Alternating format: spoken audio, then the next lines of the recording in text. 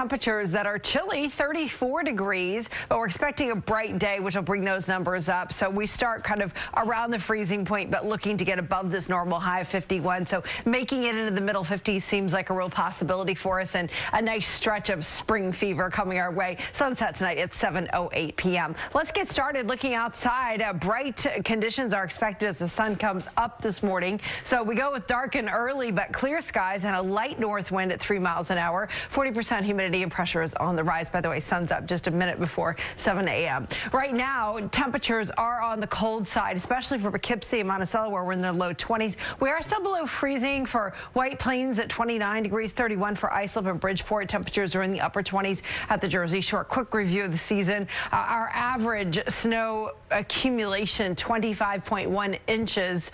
The latest measurable snow that we've ever had, 1875. But of course, we're measuring over 38 inches this season. I didn't put a finality up there because you can't say it's completely over until it's over. So April 25th is the latest we've ever seen snow. Not any snow nor any rain here over the weekend. Instead, really nice conditions. There's just pockets of winds that are above 15 miles an hour. So a really nice afternoon with a lot of sunshine, bright conditions, and temperatures quickly climbing. By the noon hour, already getting up to 47 degrees. So getting into the mid 50s seems like a pretty easy deal. Seal the deal with the Futurecast, and we'll watch these numbers come up. By 2 o'clock, we're already in the low to mid 50s.